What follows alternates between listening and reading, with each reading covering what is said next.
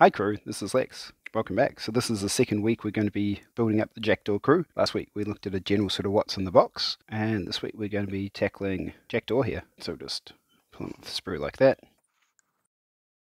The Master, Totem and Henchman in the box don't look like they're going to be too tricky, but the Guilty, they're going to be a bit of a chore. Let's get down to business. Here we've got Jackdaw and his stat card. So if you want to find a look at this stuff, it'll be on the Malifaux app. It's pretty handy, and let's see if we can get this guy out of the sprue with magic. Whoa! There we go. Did the magic work?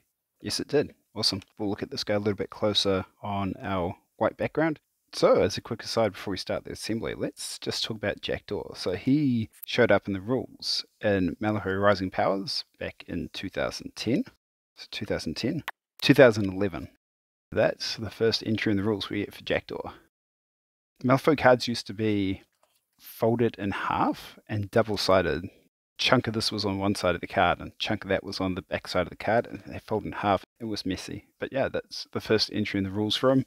Then he was on the cover of Malifaux 1.5 a year later, which is really cool. Then in Malifaux 2nd edition, so Crossroads is the second book for 2nd ed, we get Jackdaw as Master for the first time. And it's also the first time we get the Jackdaw rhyme, which is interesting. So it starts Jackie, Jackie, Jackdaw. Daw, the name originates from a shortening of Jackdaw the bird. So if he's Jackdaw, he's Jackdaw. So Jackie, Jackie, Jackdaw has some tie in there. It's weird.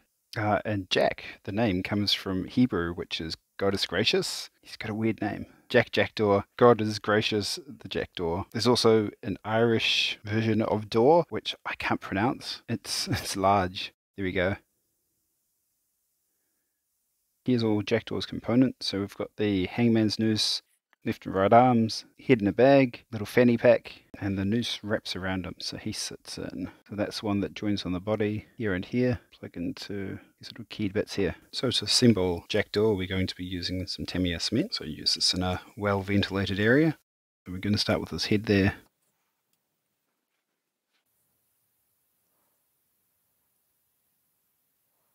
Next we'll focus on that noose. So as we pointed out before, we've just got those little attachment points just there and there. So we're just going to wear this like a ball dress. Beautiful Jackdaw.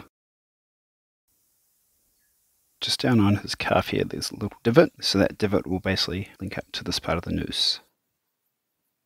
So you just need to wrangle that around there like that, and it will glue into place. It's a happy little Jackdaw. So for a moment, let's just appreciate the love and attention that's gone into sculpting Jackdaw's buttocks.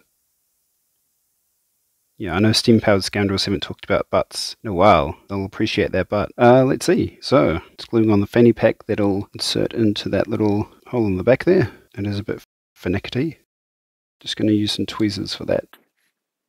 It goes in a bit of a weird angle. So if you're using plastic cement, you've got some time to play around with this. If you haven't got super glue, it goes in a bit of a weird angle. There we go.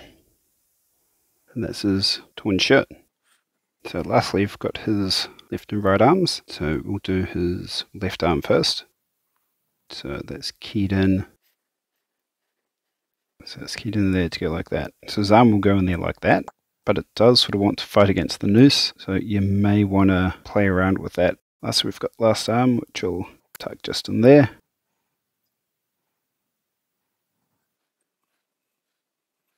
That arm there goes in like that. In retrospect, if I had to make Jackdaw again, I'd probably put those arms on first, let them dry, and then put the noose on afterwards. Like when I'd done some dry fits, noose first seemed like a great idea. So that's Jackdaw all finished up. I'll be doing turnarounds at the end of the month when we've got all 6 minis all assembled. Thanks for watching. In the meantime, yeah, have a great week. We'll see you next week. Like, comment, subscribe. Ciao!